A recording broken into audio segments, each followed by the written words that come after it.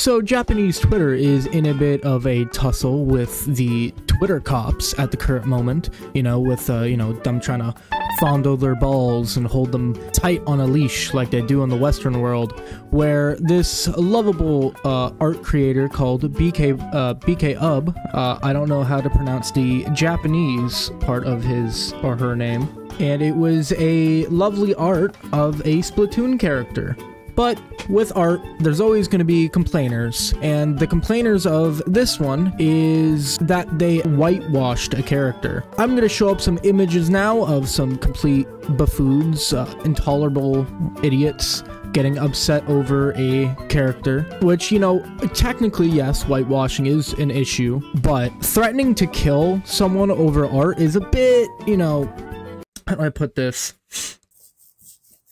Of the loser agenda. And after BK Ub got the backlash of these buffoons, he catered to them, or her catered to them.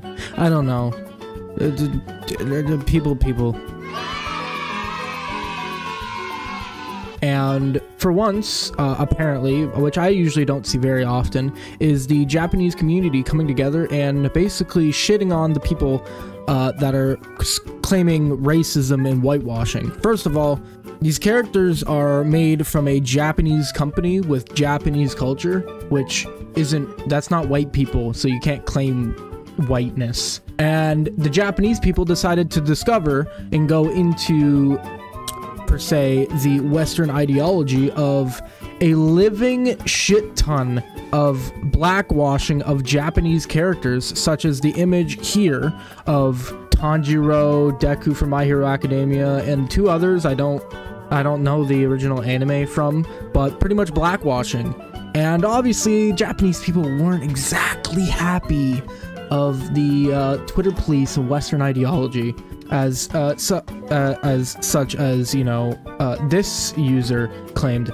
This is a negative influence of overseas political correctness, which wants to blackwash characters. I may seem hard of reading, it's because I am slow in the brain. On the other hand, if you change a black character to a white person, people will start complaining and it's racism. Which is true.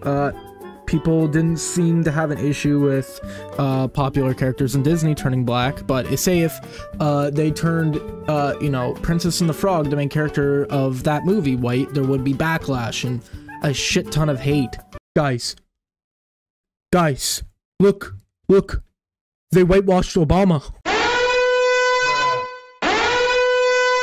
Yeah, pretty much, this is pretty much making fun of the people that used, you know, the color thing where you can just click on the color and you drag it over, it tells you the color, which apparently doesn't show anything of, you know, value, because it just doesn't make any sense. So their opinion and point didn't exactly make any sense. Hey, like and subscribe the video.